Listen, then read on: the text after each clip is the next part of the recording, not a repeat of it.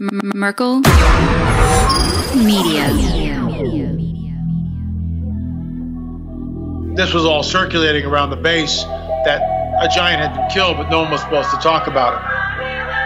I saw 3 long, bony fingers reach up underneath the door, curl up to grab it, and then disappear. When he came over to me, dude, he slithered over to me. And this giant comes out of the cave and they're all frozen. And he starts running and firing at this giant. Well, the giant moves. He's got a spear in one hand and he's running really fast and spears Dan and holds him up like this. Somebody yells, shoot him in the face, shoot him in the face. They basically decapitate him. Got closer. When he got about 15 yards away from me, I raised that 12 gauge and I blowed his head off.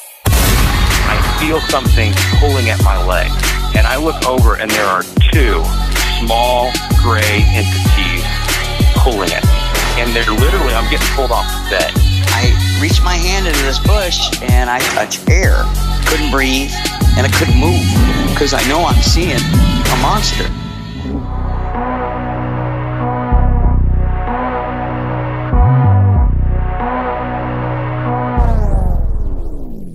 Yep.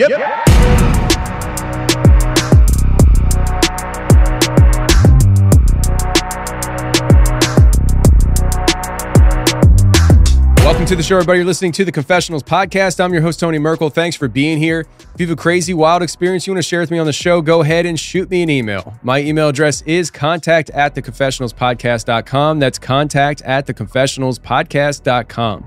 Or go to the website, theconfessionalspodcast.com, hit the contact section, and you can reach me that way as well. Either way works for me. Just get a hold of me. If you want more shows on a weekly basis, go to theconfessionalspodcast.com, hit the join button, and become a member. There you can get access to all the membership shows from the past, present, and future. Every show is released on Thursdays for members only, and you get access to the Tuesday shows ad-free and the overtime segments when they're available, all right there on theconfessionalspodcast.com or on the membership exclusive app. So if you are interested in all that good, go to theconfessionalspodcast.com/join.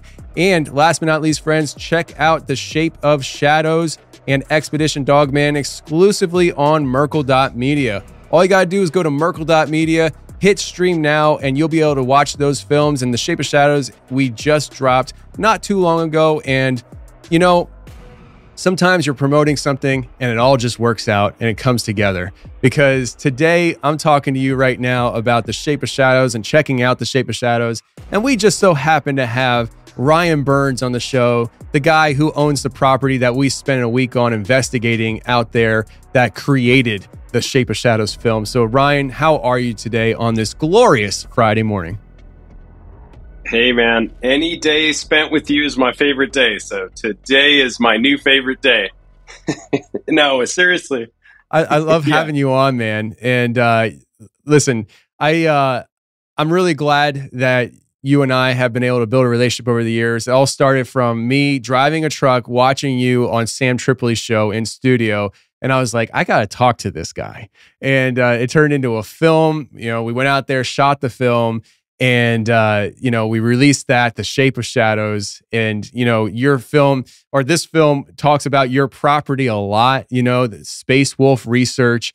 And you and I have talked before on other recordings about the property and the upgrades to the property you've done and the activity and all that stuff. But we are not rehashing the Space Wolf research property today. We will certainly do that down the road, I'm sure, because there's always going to be new developments happening, and you're more than welcome to come on and talk about those things. But we're actually taking a different turn today, because not too long ago, and you probably will have a better memory as to when this happened, but in the city that you live in Vegas, there was news breaking like crazy.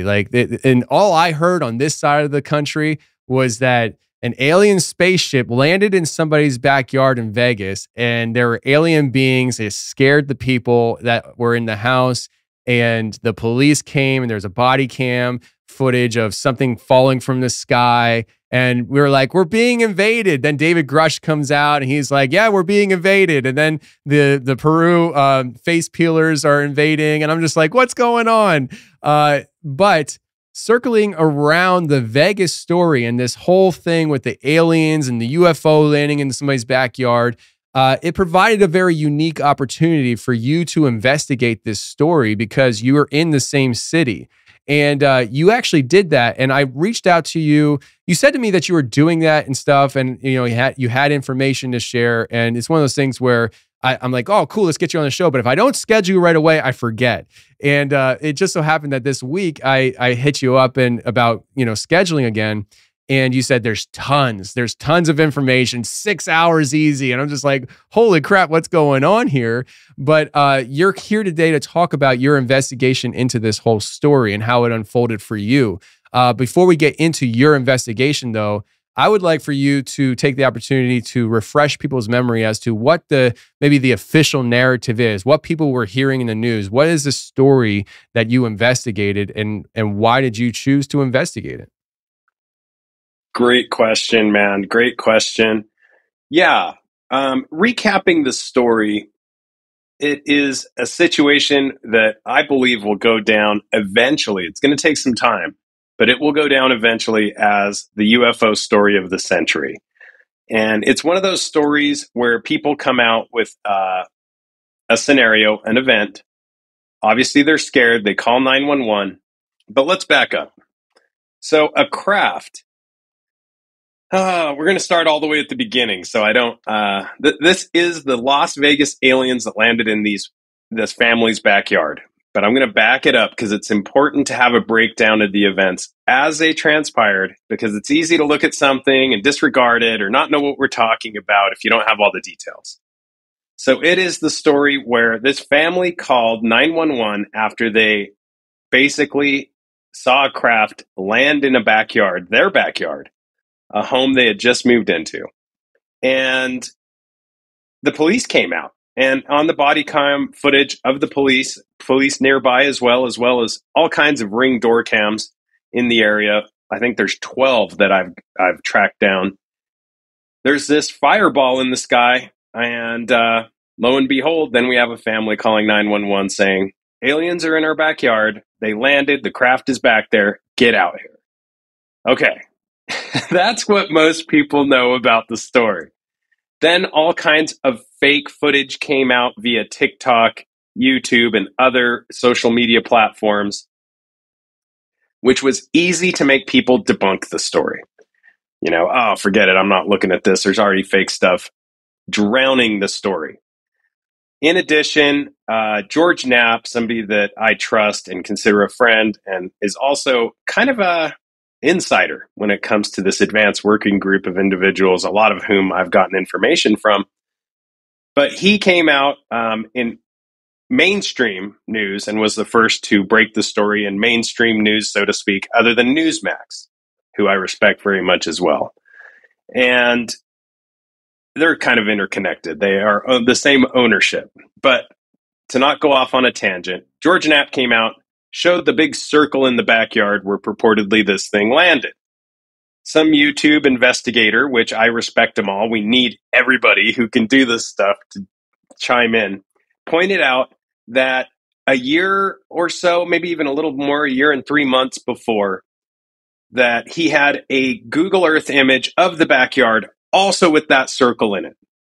So we lost a bunch more people. Oh, it's a hoax, it's a fake, it's that, the other.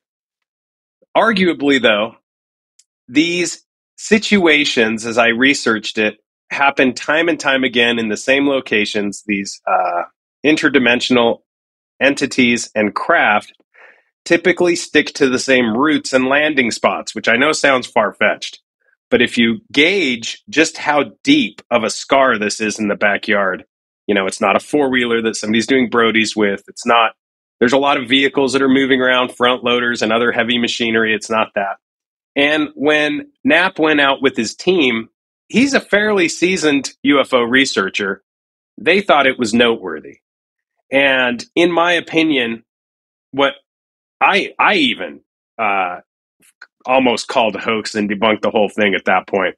But as I looked into it and looked deeper into the history of the property, proximity to certain routes, specifically routes that have to do with the Kingman, Arizona retrieval of a UFO, and the group that was kind of put together to retrieve that, and I'll name some names here in a minute. But it seems this is not the first time that unidentified aerial phenomena has taken this route. And it's very likely, in my opinion, that this is not the first time that these entities just so happen to land in a very populated area in one of the biggest backyards around. I think they knew exactly where they were going, what they were doing, and stopped for a reason. So that being said, super important, because until I looked deeper into it, I thought that was, hoax worthy as well. But it just actually ended up lending more evidence, thank goodness, to something that, as the deeper and deeper I look, the more of these interesting red flags you see that lend credence to it being a very real, big deal scenario. Wow. Yeah, I'm really excited about hearing what has unfolded and how it transpires. For full transparency, the audience listening, you and I attempted this yesterday, and I didn't like how we were like 20, 30 minutes in, and I didn't like how the conversation was going, and I said we had to scrap this and try again tomorrow. But the reason why is because of what you just did there. You kind of talked about the background of this story, and we kind of skipped that yesterday and kind of started diving into the investigation. And I didn't want to assume everybody was understanding where we were going with what story we're even talking about.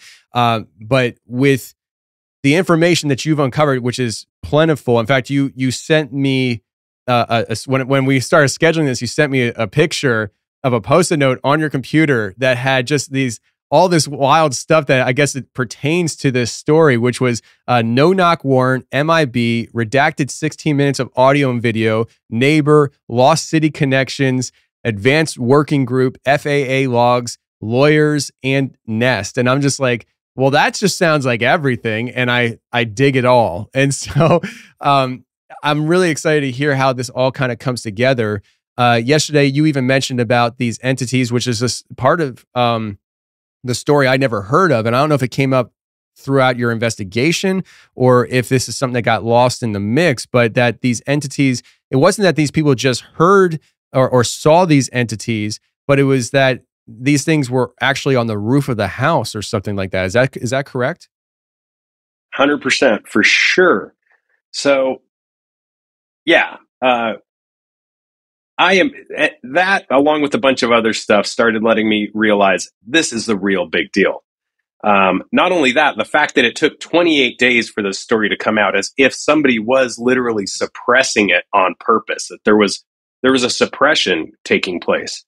So, yeah, this family is spiritual, and when basically, to kind of go deeper into the night of the event, this brother and Angel, who is one of the sons, were in the backyard, and it's a big backyard, and they were using this space to kind of work on vehicles, to make a few extra bucks. And it was later than usual that they were out there in the backyard working on a vehicle. They were both under the hood of a vehicle, and working when this thing lands.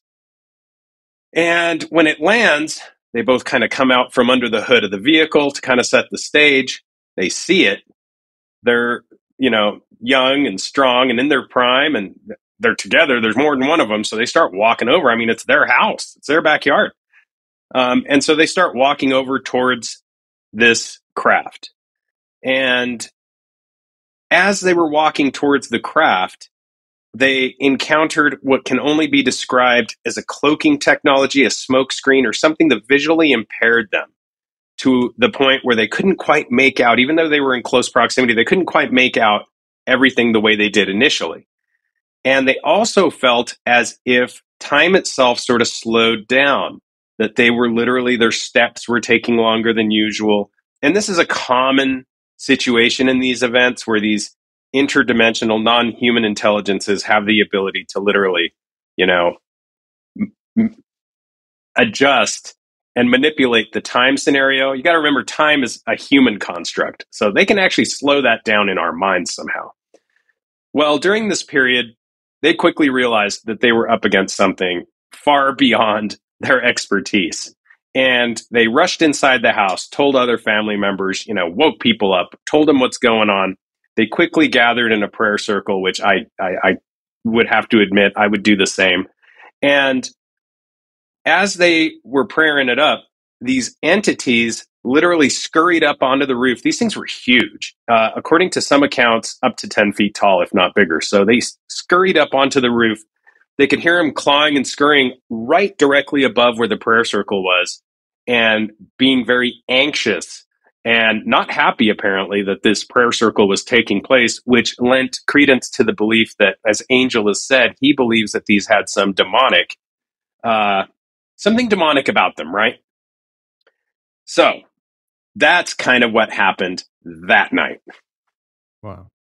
That's crazy. And so that from that point, they called the police, and the police came out and did their investigation, which people are familiar with. So with all this information, where do you come in? Where does this investigation start off for you? Because I know you have a lot of different information, like the container or whatever this is on the back of the property, which is kind of suspicious. I know you kind of danced around it a little bit when you were talking about it before to me, but where do you start in this investigation? What are some of the informations that you started uncovering, and how does this all unfold for you? Great question. I was, to be honest, sort of, even though it's literally right in my backyard here in Vegas, this is my neck of the woods as well as shapeshifter territory up in the Uinta Basin. I bounce back and forth monthly and investigate up there mostly. But yeah, even though it was right here, I too was kind of like trying to, deem whether or not this was worth. I'm one of those like zero, all or nothing guys, right? And I was like, if you go into this, you're going to really go into this. So I wanted to deem that it was legit. And the esoteric is something that when you ignite that in me, I do not stop. And so we have to look at this event, which I believe to be one, if not the most important alien UFO contact cases of the century.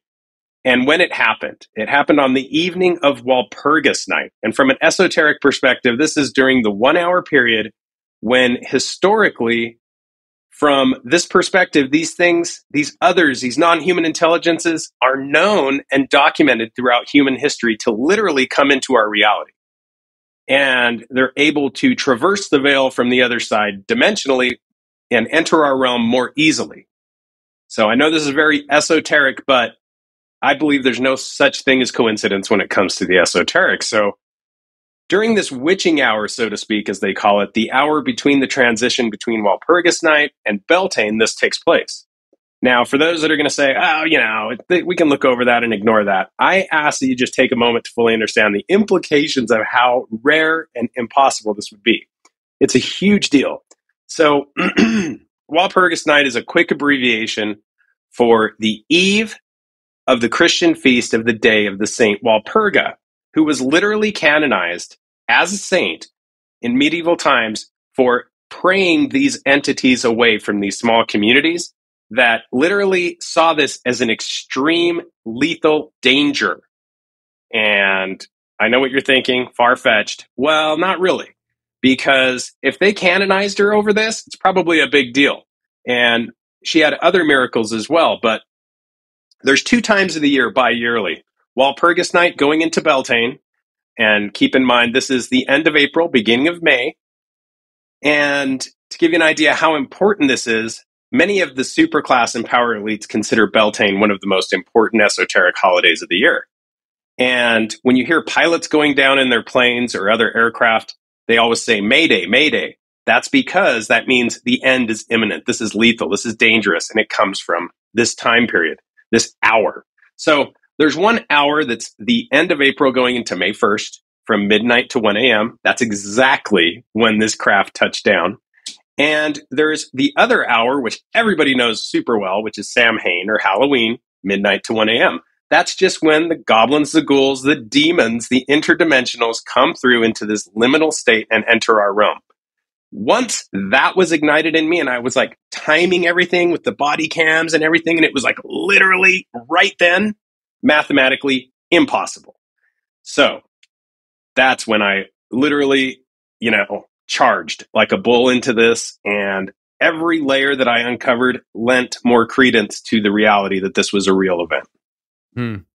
So from there, though, I mean, where do you go as far as launching this investigation?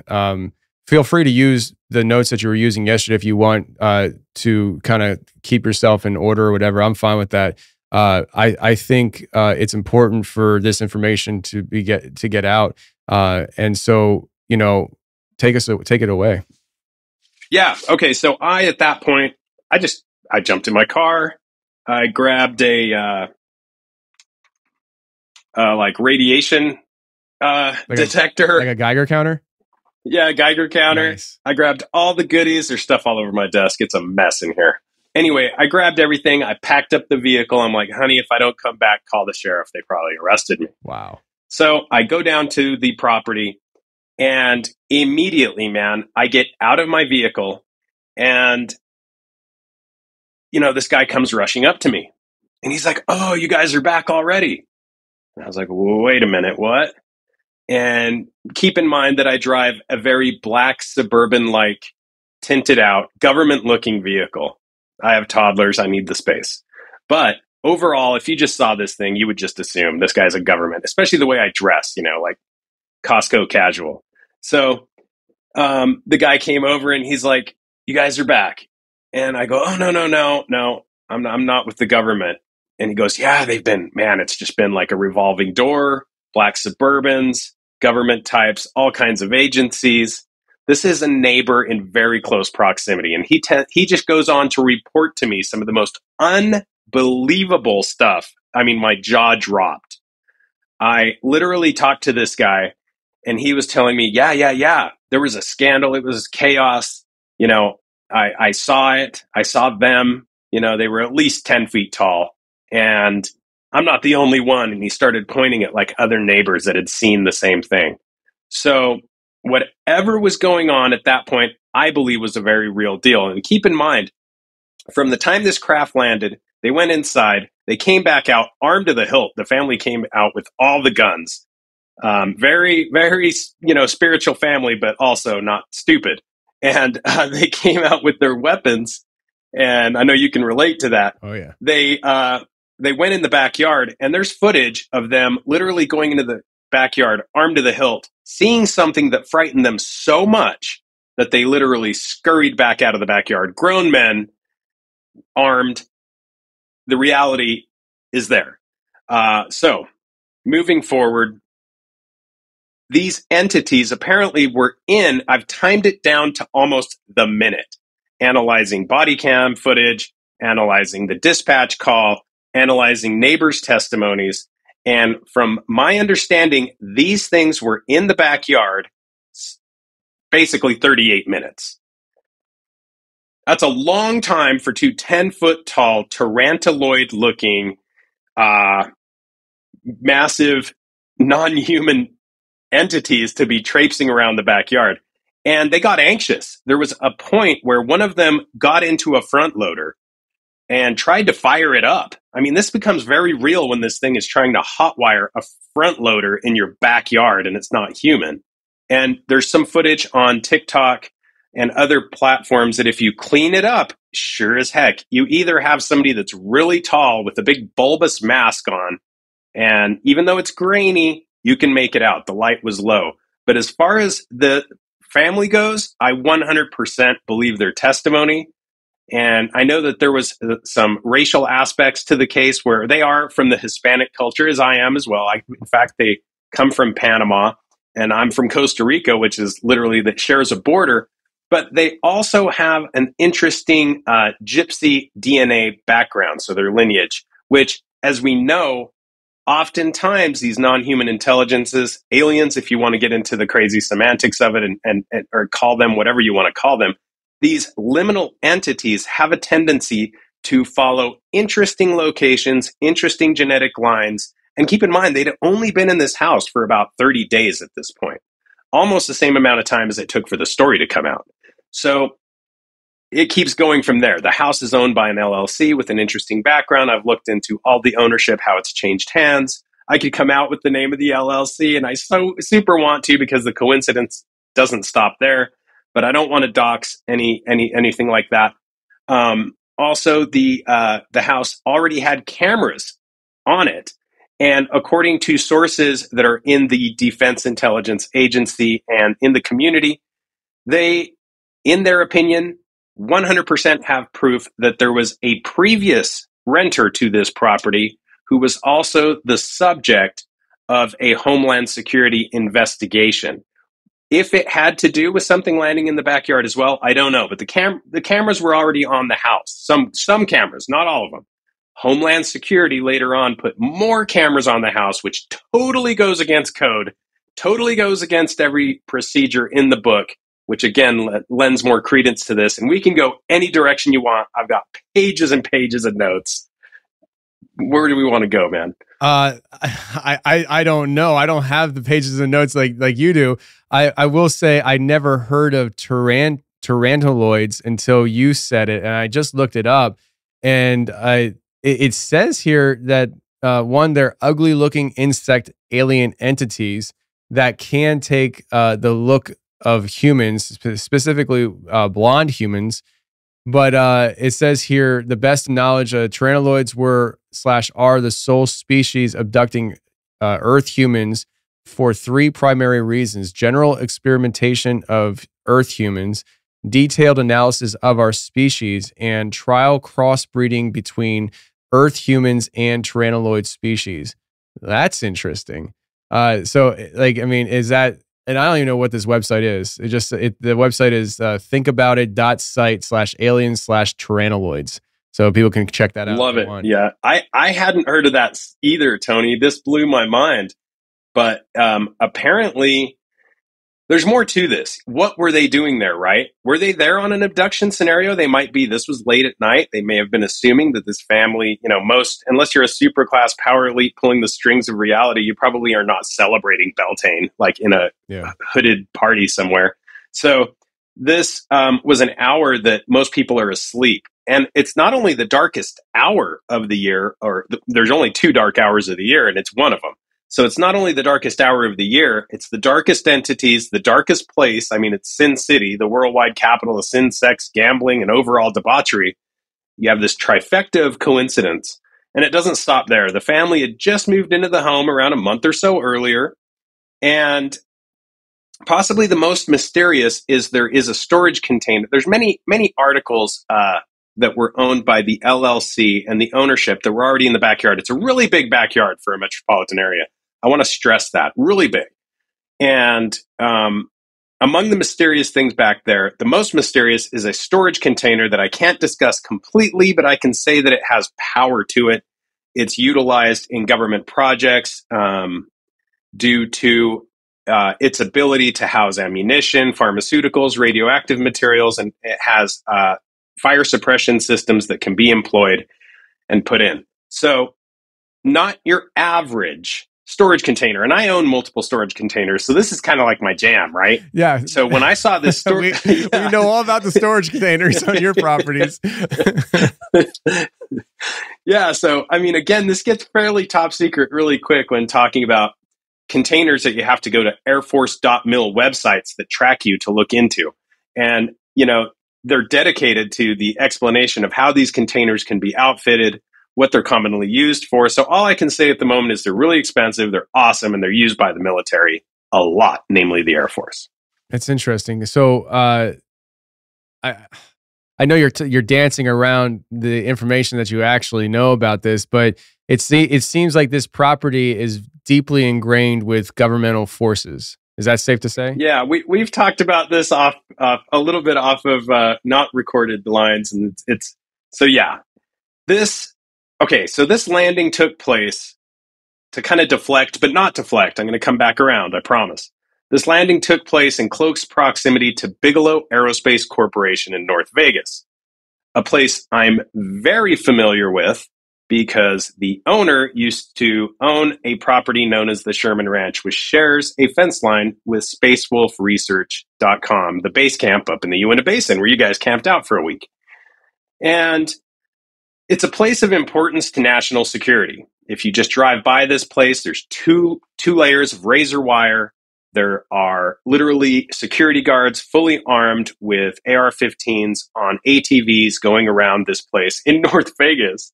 And anyway, to note how important it is to national security, it's important to note that it's the most, basically, period, the most highly classified projects and programs during our existence utilize this location as more or less a headquarters to operation, including the Advanced Aerospace Threat Identification Program and the Advanced Aerospace Weapons Special Application Program, both secretly funded by Congress to study UFOs and assess threats with broad missions extending from UFOs and military research to super strange paranormal topics that they were trying to possibly weaponize. So this location is also home to what's known as BASS, BAASS, or the Bigelow Aerospace Advanced Space Studies Group, the same group who fulfilled the U.S. government contracts to study UFO and paranormal subjects, including Utah's Skinwalker Ranch. It's because of them we know about the Tic Tac, the Nimitz, everything that you know that has come out in the news about UFOs being real is because of these guys and contracts that they were involved with. So, don't know where to go from here.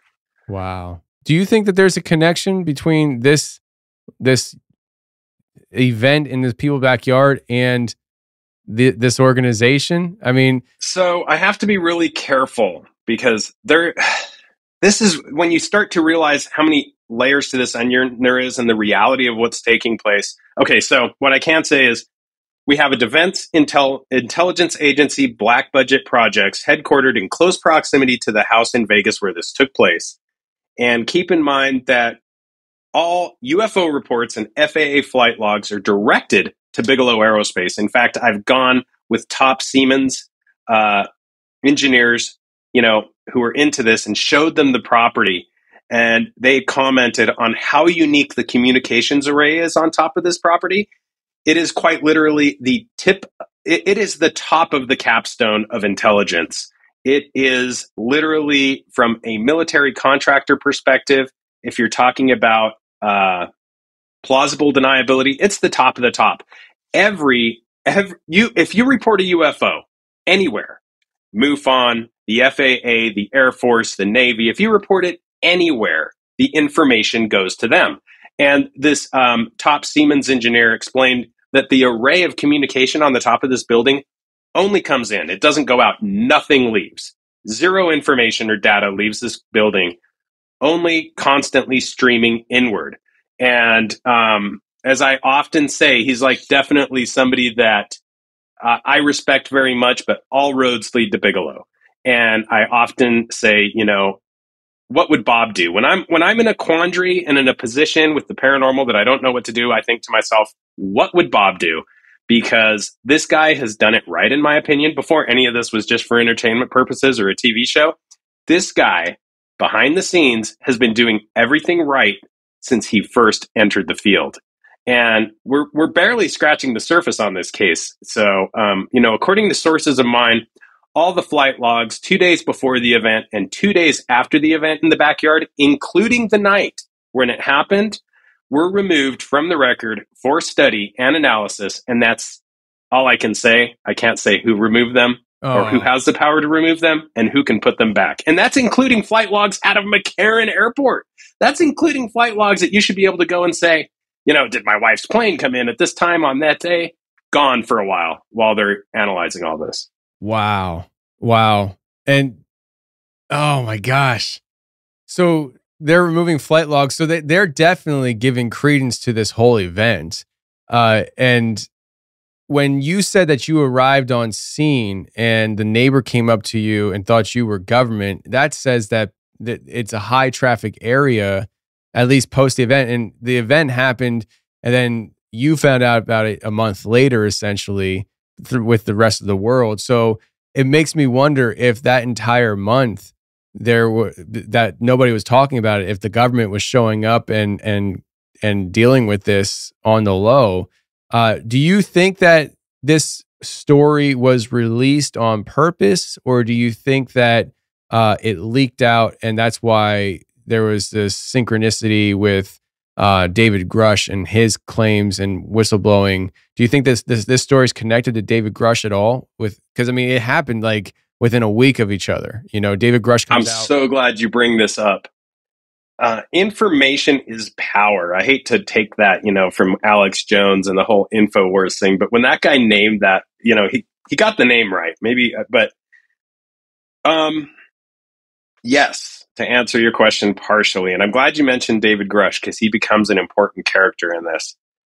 There were multiple congressional testimonies that, first of all, in my opinion, the city of Las Vegas, okay, so I got to be careful because I live here. And there's people that can make phone calls, and we'll get into some of these people, namely Sasha Larkin and Kevin McMahill, the sheriff. There's people that can make one phone call and end me. Sasha Larkin is involved with the Homeland Security. She's the head of Homeland Security here. And the other one is obviously the sheriff, which we'll get into just how much power. He has like 10 times more power than usual sheriffs in usual counties nationwide. So, yes, there are some patterns here. And where do we go? Let's see. In my opinion, this was suppressed to be used at a later time when they could deflect from another situation taking place in front of Congress, as if to, we had Stephen Greer with whistleblower testimony, and this literally came out, I believe, the same day or the next day, and this was a multi-day event. And this came out at the same time. So all these whistleblowers were literally, swearing testimony in Washington, D.C., and there was nobody there. There was zero journalists on site because everybody was focused on this Las Vegas case, which came out 30 days later. I think I was privy to it 28 days. But basically, yeah, it was like literally, it was suppressed for 30 days. And they usually say that if you can suppress something for that long, at least from a public relations perspective, it will lose interest in the public eye. So, old news, move on. So anyway, where do I go from here? So let's go into some of the scientific, we mentioned the data flight radar, and let's go into some of the scientific data flight radar before we're coming back to literal Clark County authorities and their part in this. So the UFO came from the area of Bishop, California, or at least that's where they began tracking it. And by they, I mean government agencies with 3 and 4 letters. And the UFO was first spotted in the vicinity of a place called Crowley Lake near Bishop, California. That's where it first popped into radar. And if you've ever had the opportunity to see the stone columns at Crowley Lake, this is I think I sent you an image of it, very alien-looking archaeological anomaly that even scientists are like, well, we know it's naturally occurring because it can't be anything else, but we don't know how it happened. And it looks super alien. It's cavernous. It looks like exactly the type of place, if you were making a science fiction movie, where you would have a UFO pop out of the water. Then we have the UFO coming. It looks weird. So then we have the UFO popping eastward over very, let's just call it sensitive airspace. And at this point, it moved east over airspace that if you or I flew over, we'd be shot down. And then in the direction of Mesquite, Nevada, before dropping down into the Las Vegas Valley and in the backyard of this family who had to call 911 to deal with the situation. After the debacle in the backyard, and obviously being found out, the craft again finally became airborne after about 38 minutes, given a couple seconds here and there. The reports vary, but regardless, it gets moving again. And I'm pretty sure the timeline offers itself to this thing going in the direction of Lake Mead, as far as like the trajectory and radar data and telemetry. Interestingly, on a side note, other past, and I kind of touched on this, other past crash recovery teams have tracked and followed and recovered craft historically along this exact trajectory, at least if you believe the information coming out of the crash retrieval event of 1953 near Kingman, Arizona, just outside of town, and at least a half dozen other more crash retrieval type events of the UFO variety, according to many solid leads and verified by researchers of all kinds, including Preston Dennett, one I just did a panel with and talked to him. So the craft is following this route that many other craft have followed. And it seems to me that, everybody at this point is aware of it in the 3 and 4 letter agencies. By now, after flying over sensitive airspace, landing in the backyard, causing all kinds of ruckus unlike ever before, having the police literally called on it, and just basically being a menace, every X-File-like desk in Washington is all over this thing, and its radar signature. So on the past UFOs that kind of have followed this route, it appears that we can shoot these things down, as we did with the Kingman craft. And we have followed this route with scientists like Arthur Stancil, metallurgists like Leonard Stringfield. They've been on scene on some of these retrievals. And David Grush comes into play here because he kind of verifies some of these evidentiary, topics that the government won't say, oh, we can't admit to that. But the long story short is it was tracked and targeted. It went into an area of Lake Mead, as near as we can tell, to avoid being possibly shot down. And the coordinates we were given to investigate by boat on the lake, I mean, I went all out, dude, were extremely accurate. So this information came from a deep intelligence asset with a proven track record. Someone, my other source, who is a private investigator for government contracted information gathering, also thinks is a very legitimate source. And he's somebody who, I'll just leave it there. He's somebody that, in our community, he's a well-known name and proven 100% legit. So the coordinates led us to some pretty interesting things. We had 2 coordinates, and what we found was right in the middle of the 2. And it wasn't, I wish I could say that I noticed this. I gassed up the boat. If you saw my garage, there's so much stuff around my boat that I would do anything in the world to not take the boat out. Anything. Because I have to take out, it's literally like an hour and a half of taking stuff out, then taking the boat out, gassing it up, and driving an hour to the lake because it takes forever. The boat ramps are hellish. The water was super low at that point. It's not when you want to take your boat out. I would do anything to not do it.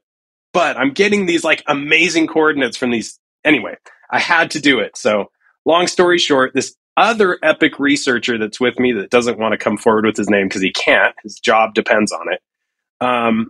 As we're driving along, he's like, hey, dude, what's that?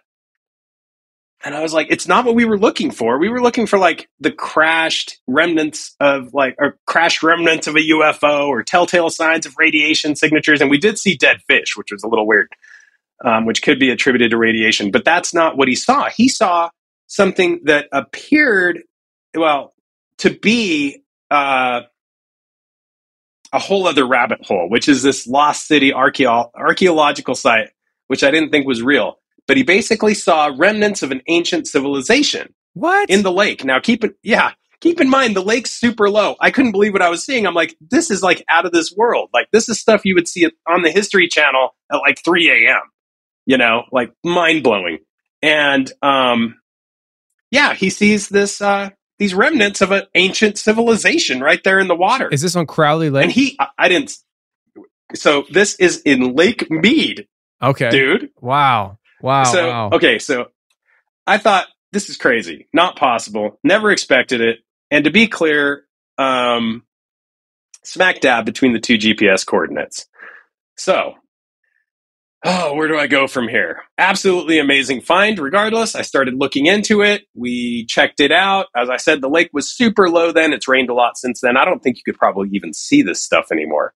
But to see these remnants of an ancient civilization, right there where we're looking, searching into the fact of whether or not there's any possibility of a UFO going in. And we know that UFOs typically, like to land in these spots like ancient civilizations, Cusco, Peru, like the recent situation in the Alto Nanay with the Peruvian jungle. They like this ancient civilization aspect because they probably helped build it, according to some of the information I gathered. So anyway, this information nearly floored me, and stop me at any time. But in my searching and research, as I found old newspaper articles, which I sent you some from 1924, describing ruins of a lost city to be buried under Boulder Dam, as they called it then, not Hoover Dam. And this lost city was officially known as Pueblo Grande, and even has a small museum dedicated to it, way up in the middle of nowhere, Logandale, Overton area of Nevada, which I went and visited the museum and like bothered the hosts and hostesses for like hours. So the research is real. This thing existed, and it's one of those Smithsonian-like cases where, okay, after researching this lost history, they've literally tried to suppress this too. I've lived in Vegas for 6-7 years. Everybody I've talked to, they're like, what are you talking about? There's not a city under, there's actually two. There's actually two, but I'll get to the second one later. There's not a city under there. But apparently, not only was this location, Pueblo Grande, important from an archaeological perspective, but it may have been the oldest city and civilization in North America, period. Could be up to 5,000 years old, may have been, predating the Egyptian pharaoh times. And I don't know where you want to go from here because it gets so crazy. They found giant skeletons. They found all this stuff. There's so much to go into. This is right where the UFO purportedly went into the lake. Right. Okay. So tell me about the second city, because you said we're going to get to that. Okay. The second city's not as big a deal. It was a Mormon community that I guess, okay, so the 50s with the Central Water Project, they were just damming up water and making things happen. They could care less about what they were covering up. In fact, in many cases, including Pueblo Grande, this lost city, and this other Mormon encampment, they didn't even realize that these things would be covered. They didn't even know they were there until the water was like there. They had these groups like the Smithsonian, the CCC, which has since been disbanded, but these other Smithsonian-like groups literally following the water line in some cases and being like, oh, whoa, like, look what we have here. And that's the case with this lost city. If this thing is possibly as old, it's for sure minimum 1,000 years old. Maximum, we don't know, but some have ventured to say maybe 5,000 years old. If it's that old, our science says that people could not have built this. They would have had to have extraterrestrial or some kind of help to build these things. And the mind-blowing stuff, man, is that, okay, from estimations, they were only able, in all the literature I was able to gather, and it's hard to find these articles, it's hard to find this evidence, they were only able to access the top 3 layers of the city remnants. So there were the top layer of the city remnants, there was 3 more layers of city below it. And due to the rising waters and mud, they could only access the top layer. So they started digging down and realized, oh my gosh, there's 1, there's 2, there's 3 more layers, but we can't get down there. The mud's too deep. The water's coming up, and mind-blowing. From an archaeological perspective, in especially the history of the United States, we have a UFO coming out of the water at an intriguing location, an ancient geographical anomaly with caverns and columns at Crowley Lake near Bishop, California. And then we have it retreating or going, using that transmediumship, which is the highest top secret. I'll get into that. That's the biggest deal with David Grush, is this transmediumship. When he brings that up, everybody starts, shh, don't talk about the fact that they can go into the water. But when it goes into the water in possibly one of the oldest civilizations in North America, if not the oldest, and some of the lost history researchers believe that some of these ancient civilizations in the United States date back 5,000 years, it's very likely that these entities knew exactly where they were going. And timelines don't exist. So I don't know, man. We can go all kinds of directions. So going into the water, do you think then that this could be something that's like an ancient alien civilization or ancient alien base that's just active, or is this more interdimensional, where by going into the water, you're actually piercing through a veil or a portal of some kind into another realm as you go through this water? I mean, like, you know what I mean? Like, there's so many different, because David talks about the NHI and the interdimensional aspects of this. And then you're mentioning about the transmediumship where like these things have the ability to go into the water. That's supposed to be a big hush hush thing. Well, why should it be a big hush hush thing unless there's something else happening once it goes into the water? You know, like the idea of submersible objects is nothing new. We can do that. So why is it so fascinating that these things can go from sky to water? I mean, other than, you know, the technological aspects of it, but it's not like big deal. You know, we're talking about things that pretty much can stop on a dime in the air and hover and all that stuff. Who cares if it can go into water unless there's something else happening once it pierces the water? Man, Tony, you always have the best questions. You lead it so perfect, man. So it's not a hush hush thing unless it's a grush thing. And that's, I say that because as we know, and I'm so glad you brought David into this, as we know, UFOs have these transmedium abilities and they can go from air to water and back. And we also know that UFOs like to visit locations of ancient archaeology, such as Machu Picchu, Cusco, Peru. And I believe this case with the Pueblo Grande site in Nevada. And speaking of Peru, the Peruvian alien attacks, which happened shortly thereafter with these similar creatures flying around a meter off the ground and terrorizing villagers in the Alto Nanay. This happened shortly after the Las Vegas encounter, and the descriptions of the size, etc., are super similar. We find this in the similarities between the Kingman UFO crash as well, retrieved, and the 2023 Las Vegas alien backyard incident. Same route. And the craft size and shape are exactly the same. So they seem to line up exactly.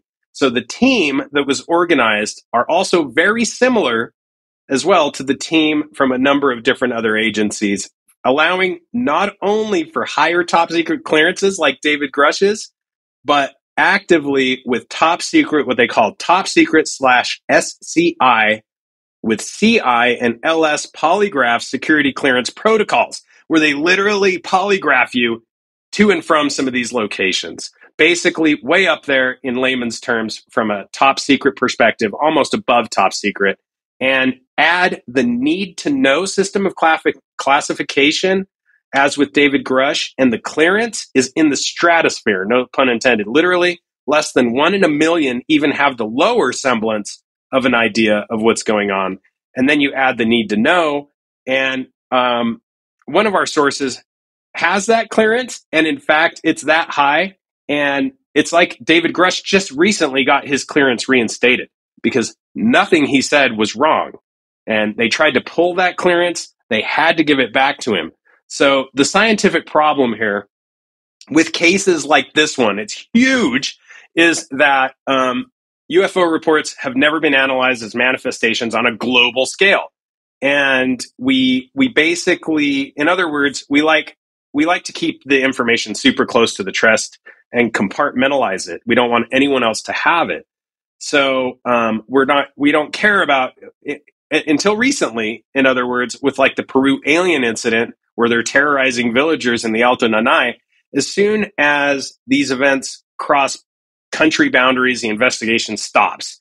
And mankind is kind of holding these files so close to the chest in bunkers somewhere that it never comes out. That being said, this is all beginning to change with David Grush, with the Declaration of Space Force, and who happened to, in fact, be in the area during the Peruvian alien situation. Space Force? And who does, yeah, so they interact on a limited basis with the worldwide community of intelligence assets in the field of what they call space domain awareness. And so this is a good thing. And in the case of the Peru aliens, there was a Space Force joint operation in an area nearby along the coast, which points to more congruently, in my opinion, to the events on hand and the legitimacy, in my opinion, again, that these events were connected in so much as the proximity and timing of like similarities in the descriptions of the aliens reported or non-human entities. And there are more authoritative departmental clues and cues that lead me to believe that these were not only connected, but they are tied to the Vegas incident. There's a lot going on in the Peruvian jungle too that leads more credence to the Vegas incident.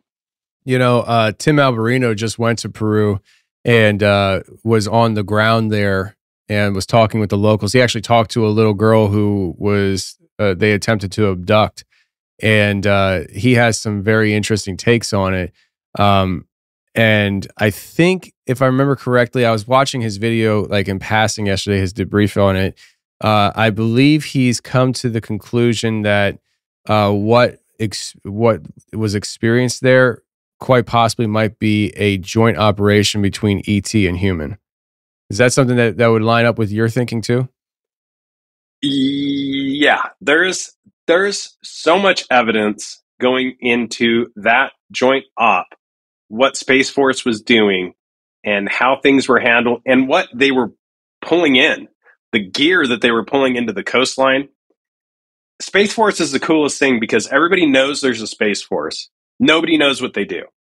And yeah, and I think Tim was smart to wait like a quarter of a year to go down there because things were pretty hectic with like the miners, the drug cartels, the political agenda taking place at the time. I think he was smart waiting until things calmed down, so to speak, because so basically it's similar to the authorities here in the United States. And this is just how stuff is handled, especially by all authorities. But here in the Las Vegas alien scenario, like the lower level authorities, I hate to call them that, but not necessarily the feds, as we know.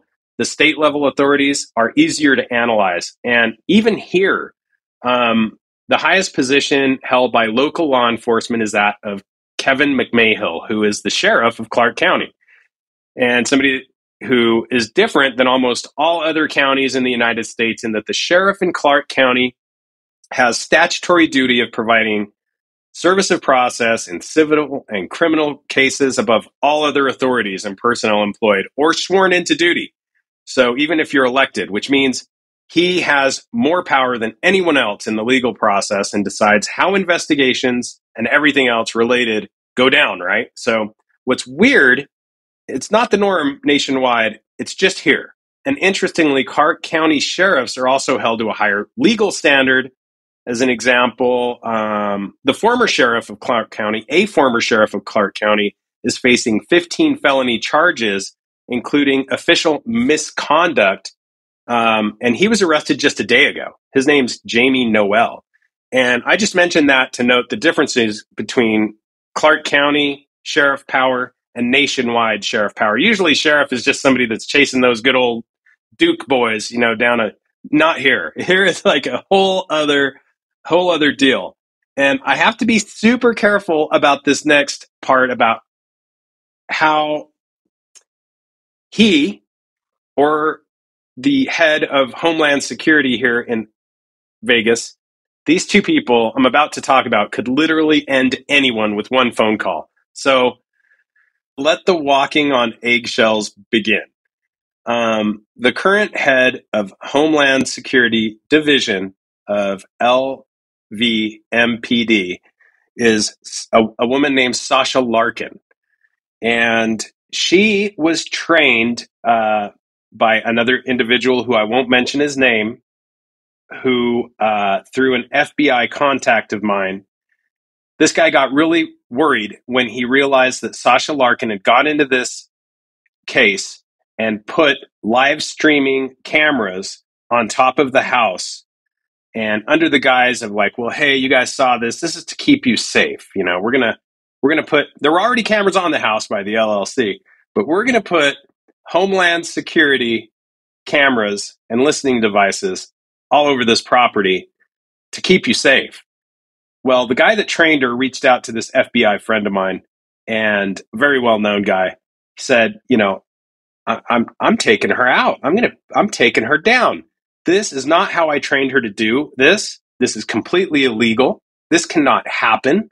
And she's going against every protocol that I trained her on what to do.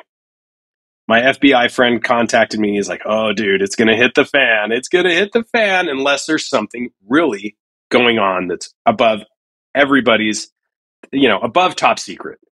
So come to find out, and I have to be careful how I say this, there are issues between, how do I put this? There's issues between Sasha Larkin and the sheriff, Kevin McMahill, that are interpersonal in nature. And these issues can be found online, but I'm not going to be the one to say it. So there's issues between the head of Homeland Security Division of the Las Vegas Metro Police Department and Kevin McMahill, who literally is the most powerful law enforcement authority in the land, where usually Kevin could say, hey, you're done, you're out of here, you can't do that. However, in this specific case, because of the issue and its nature, if he did anything to try to kind of put his thumb on or suppress her power in this case, she could quite literally not only sue the entire state of Nevada, the sheriff's department, but she would be able to continue doing what she's doing, which is whatever she wants, which is coming from higher ups in the Homeland Security Division. So she's been given, for lack of a better word, carte blanche. Just do whatever you want to do. You're untouchable. You can do anything you want to do when it comes to this case, which is unheard of unless there's something really going on. And some have suspected that maybe this interpersonal scenario may have, not I, of course, but allegedly may have underpinnings of, this whole, I don't want to call it blackmail, but everybody's on the edge of their seat. Understood. Good job, by the way, because I think you've danced around an issue that without saying too much, and so I think for your sanity and safety, we'll leave it at that. Yeah, I got kids, I got a family. I don't want to get it'll be talk about a no-knock warrant. Yeah. You don't want any of that action in your life. What's this redacted 16 minutes of audio and video? Oh, man, I'm so glad you brought this up. This is huge. Oh, my gosh, this is huge. Okay. The foremost expert in computer systems, the communication devices, anything IT related, was called in. The one that is used by the authorities here in Nevada. The cleaner was called in. This guy can do anything that has to do with technology.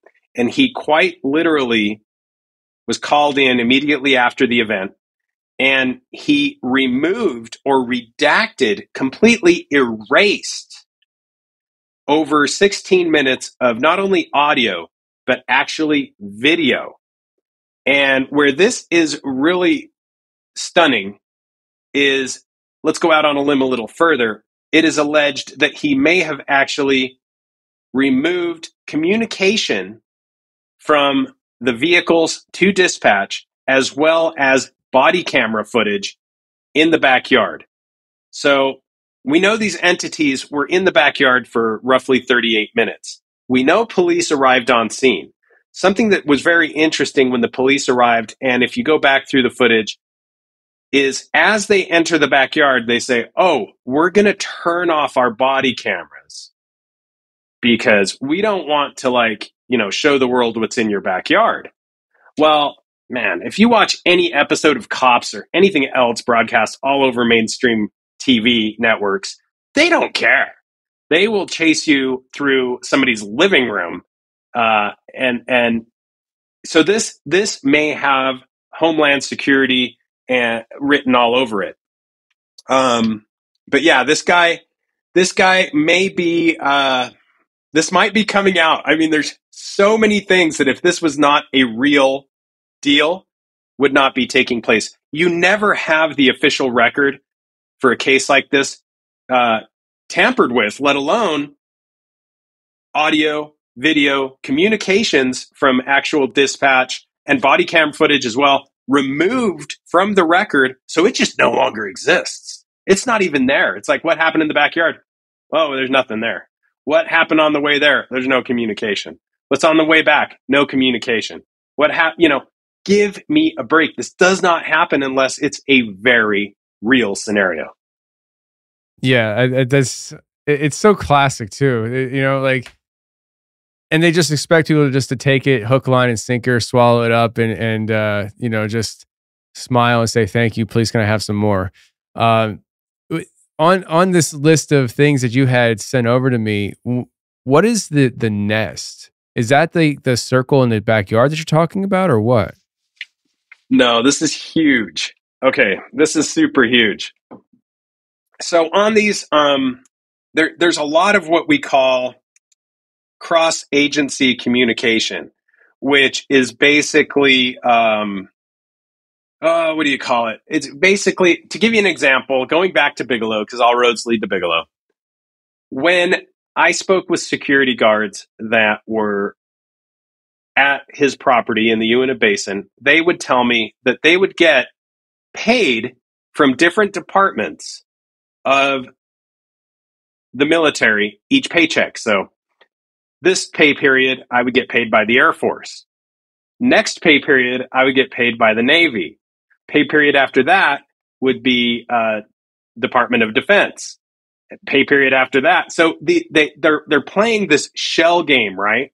Where even if somebody wanted to, and they've shown me the check stubs, like literally, same amount, different department of the military. So to pull something off like that, just imagine how powerful you have to be that you get on the phone and you're like, hey, cut me a check for whatever. I don't want to say he, the big Bob in charge, but somebody is calling these different groups and saying, shoot me a check for this amount to pay these guys. We'll settle up later. Like, just imagine having that power. So these crash retrieval teams, there is like there's been this MIB scenario where people say, well, what group of the government is it with? Is it with DARPA? Is it with Department of Defense? Is it with the DIA? Is it with Space Force? And there's actually a group. I'm dropping bombs, dude. There is a group that when they get involved, it's literally like Will Smith and Tommy Lee Jones on site with their sunglasses. And when that group's involved, it's called the Nuclear Emergency Support Team, NEST. And they are a division of the Department of Energy. And when they get involved, that means that you have not only something of national security, but something that most likely left a radiation signature that is so important that it needs to be secured. Like exactly what you're talking about. They call secure this, secure the area. When these guys come, it's the real deal. And in this particular case, according to the information that I've gathered from top level people, the Department of Energy sent a division of NEST to investigate this alongside other departments. So it's pretty heavy. So NEST is kind of like a Men in Black organization? Well, yes and no. They do other things like, okay, so if we have a nuclear meltdown, they're going to be there. If we have a situation where there's like a radiation leak, they're going to be there. But if you have a craft with exotic propulsion that left a nuclear radiation signature on the ground, they're going to be there. So there's no reason for them to be going to this backyard unless, again, we literally have one of the case of the century, one of the biggest deals ever. No, yeah. And what does it stand for again? NEST and nuclear or something? Yeah, if you go to the Department of Energy websites, and there's other divisions as well. but it's the Nuclear Emergency Support Team. And to like kind of read you a little bit of what they do, they respond and leverage the Department of Energy's world-class scientists and technical experts to contend with the nation's most pressing radiological and nuclear challenges. This is their official mission statement. And yeah, the top of the top Wow. recruited to work in these divisions. It reminds me of like Men in Black, you know, the top of the top of the top. You know, like when they're in that. Your hand selected with the cream of the Yeah. crop. Yeah. Is there a connection with any kind of Men in Black organization with this? Or is that more like the government entities showing up, you know, and talking to neighbors and family members and things like that? So unless there was like, you know, they had radiation detectors and Geiger counters, and unless they deemed it a big enough deal. So this thing, that's the other thing, that the way that this has been, usually you compartmentalize things. You don't involve everybody. But the way this thing went down, everybody started getting involved. It went from, okay, the obvious thing that we can tell, it went from Las Vegas Metro. You know, here we got a quack call of people saying they got aliens in their backyard. They probably had some drug testing kits in the back, and let's go out there. It went from regular police, 911 call, to Homeland Security Division, which all of a sudden, boom, red flag. That's verified. It went further up the chain to a bunch of other unnamed for the moment departments of the government and intelligence, and eventually to quite literally the mother lode, the Holy Grail nest, which nobody knows about, and which is basically, like you said, the best of the best of the best, the top of the top of the top. And somebody had to call them and say, hey, guys, according to the alleged testimony of extremely vetted veteran of the intelligence community and someone who is, I could just start dropping credentials and you'd be like, okay, yeah, this guy knows what he's talking about. According to this guy, Nest was there. Wow. And when I heard that, I'm like, oh, it's over. Like it's done. We'll never know anything about this. But at the same time, they were a little bit shoddy in how this all went down. And an example of that is the sheriff and the situation or interpersonal the thing with Sasha Larkin, the head of Homeland Security. But anyway, that deal. If this starts to unravel at the ends, this is going to turn into not only the UFO landing of the century and event of the century in close proximity. I mean, these kids, Angel and his brother, were right there looking at these things. They got a good view until they threw up the cloaking technology.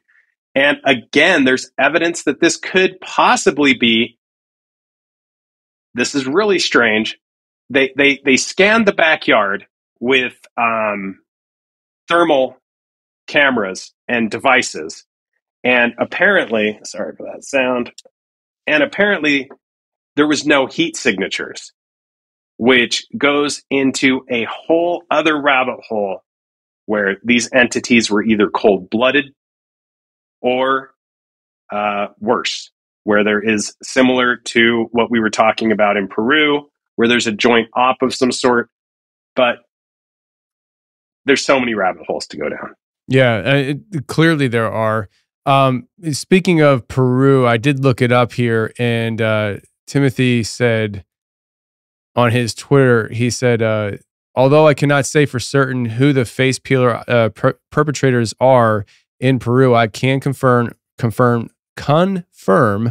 unequivocally that the phenomenon is real and ongoing. My hypothesis is that they are nefarious humans with reverse-engineered alien tech and possibly working with non-human factions. And so that's what I was trying to refer to earlier.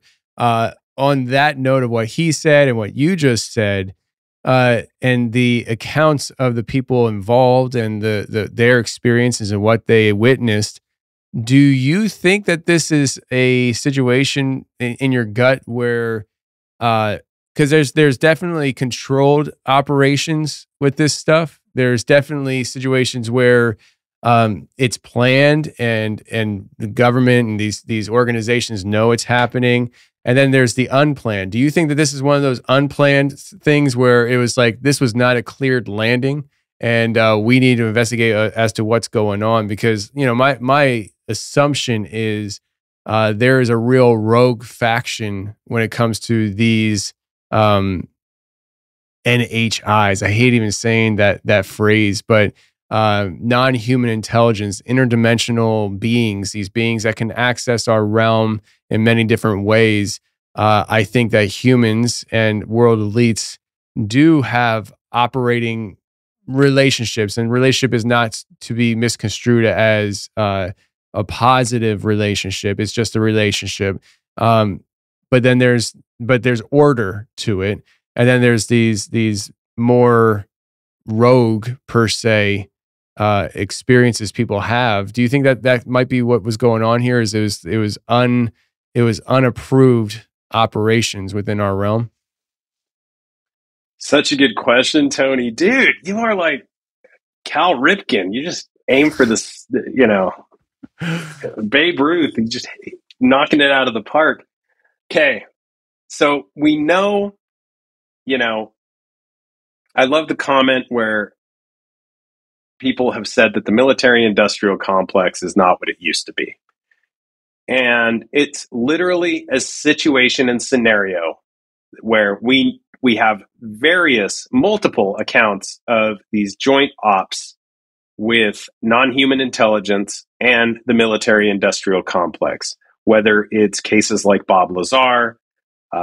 We have, you know, the list is long and deep. And in my opinion, there are always rogue elements like, hey, we got a runner, you know, he's tired. He doesn't like the dessert. He doesn't like the cakes. He wants to go home, whatever it is. There are many cases and scenarios which lend credence to the possibility that these things do. I don't want to call it escape because that makes us seem like the bad guys. Or we have a runner. These things are off radar. They're no longer controllable. And when that happens, it's much like any intelligence asset. They have to be burned and or taken out, erased. So it could be a literal situation of something along those lines. On the other hand, we know that the congressional testimony that was taking place, people who like Herrera, people like Eric Hecker, people like, anyway, there's a long list of these guys who were testifying, like bearing their souls at the time when this was released, almost as if released by these military contractors who had some hand in when it would be released to the mainstream media.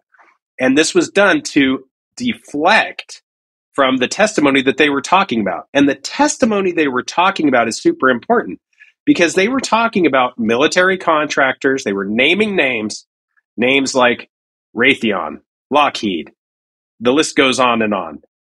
Names of these current military contractors having more power than the government because of their control and the intellectual property that they owned, which was quite literally reverse engineered non-human technology. And that they were utilizing, that's not the bad part. If it was just that, that's okay. That's the crazy part. Legally, if they are more powerful than the government because of this, that's okay. But the reason they were testifying is because that they were using these exotic technologies of a reverse engineered origin in illegal ways for illegal practices. That's what the testimony allowed the whistleblowers to talk about, and only that. So they were utilizing this in cases like human trafficking, drug running. You know, they don't need to use Air America like the 70s anymore, where they're flying stuff around in a jet. They don't need to do that anymore. They have now cloaking technology on reverse engineered craft with exotic propulsion that they can do these clandestine ops with. And we know that these ops have happened. If you just look at the CIA and what they've been involved with, and that's just the CIA, there's departments above them. We know what they're willing to do to get a job done. And, you know, if they need funding for a war, go grab a poppy field. If they need funding for, you know, the reconstruction of a government puppet and putting somebody in place, they do what they need to do this. And now we have something completely foreign, for lack of a better word, to us, which is these military contractors not only targeting U.S. citizens, which is another part of the whistleblowing, but basically above the law in every way, shape, and form. Even if the military, our military, wanted to do something about it, these contractors always have kind of a secret up their sleeve. They have more power than they need to have. Beware of the military-industrial complex. I think we're going to end it right there. Beware of the military-industrial complex. That is the facts. And I think that this is a rabbit hole that I think. Are you still researching this? Yeah. And off air, we can talk about so much more. Yeah. I think that there's a lot of information that is yet to come out on this whole thing, and I think it ties into a lot of these other cases as well. I think we're living in a time where timelines and storylines are being crossed, and it's unavoidable at this point. And it takes people willing to dive into this stuff and research it on their own. The government's only going to give you what they have to give you. And so it takes independent research. Like even the person you mentioned you were out on the lake with that can't really be connected to the story, you know? This is all fascinating. I appreciate you coming on and sharing and talking with me about it. Hopefully the people enjoyed it as well. Before we end this though, we didn't do this in the beginning. Tell people where they can find you and your stuff. I mean, your podcast and all that good stuff. I mean, we mentioned about Space Wolf Research. I'll say it again, spacewolfresearch.com. Check it out. But you know, you do have a podcast people should check out as well. Sure. As I said, I love the esoteric. The podcast is, it stands for Hyper Anomalous Esoteric Research Organization Podcast. It's a smaller cast. You can find it at heroparanormal.com or on YouTube or social media. And there's links to books and other things and stuff like that. Awesome. Well, everybody should check it out. Ryan, thanks for being here, man. Thank you, man. And I'll leave one last thing. Can I leave one last thing? Yeah. It's been brought to my attention, the theory that possibly these things went into the lake at that location, to that ancient civilization and this now hub of intelligence, which is Vegas. You know, we have Area 51 and other major intelligence, military, industrial complex organizations out here. They maybe went down in there to kind of go back and say, we're not helping these guys with this civilization. Let's try to unwind the whole deal. Why do you say that? It's crazy. And it's still coming in. It's still coming in. So I don't know. And they went to Peru too. So maybe they were trying to unwind it there too. And it reminds me of the Ariel class. Oh, you know, the Ariel school UFO sighting, which is another one of the most amazing sightings of the century, where all these kids who aren't going to lie, 60 to 100 kids, they only, I think, interviewed 80 of them that were old enough to like talk about it without crying their eyes out. Yeah. They said that these entities literally told them, beware of technology, beware of technology. And look at us all. We're just all neck deep in technology. And I think that sometimes we're willing to literally sell our souls for technology. Oh, for sure. We definitely bow to it and worship it. That's for sure. Yeah, so that's a stretch at the end. I have no proof of that yet. So, well, if you do, just send it my way sometime. You know, because I mean, it's very interesting. But thanks for joining me on the show. Thank you, Tony. Have a great day. Maybe I'm forgotten at the bottom where it's hollow. My golems wanna follow roads that go below Agartha. They want me to chase my sins, but I'm not here to stay with them.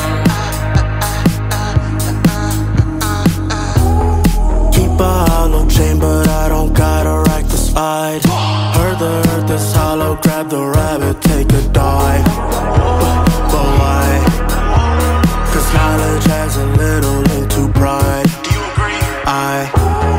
Trapping at the gates, I'm just trying to hit the tunnel.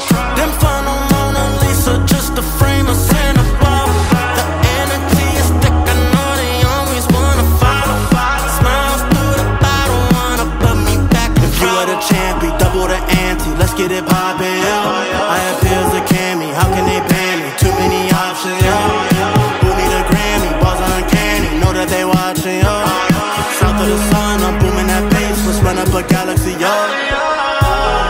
Maybe I'm forgotten at the bottom where it's hollow. How deep do you wanna know? My golems wanna follow roads that go below Agartha. Where the lights wanna glow. They want me to chase my sins, but I'm not here to stay with them. I can't stay. Come and follow me down. They wanna hollow me out. Serpent head of Apollo, really choke us or take us to the moon. I'm not here to find out. I'm feeling misunderstood. My drive is something that's driving me further. I'm looking for Eden, but it's underfoot. You start in the darkness, it's just premature.